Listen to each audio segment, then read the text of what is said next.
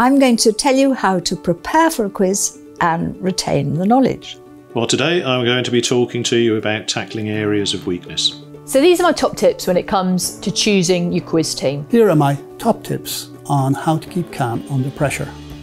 I think quizzing is a really British thing. I've thought again and again, why do we love quizzes so much? And I reckon we're a nation of show-offs. And if you've got knowledge, you can show off. Knowledge is better than a car.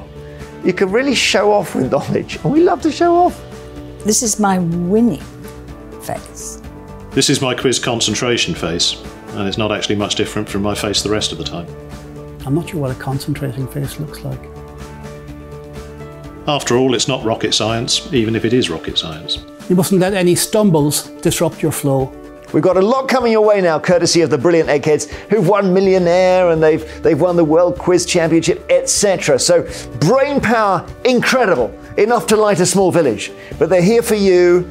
Get your notepad out, and their tips in their masterclass are coming your way.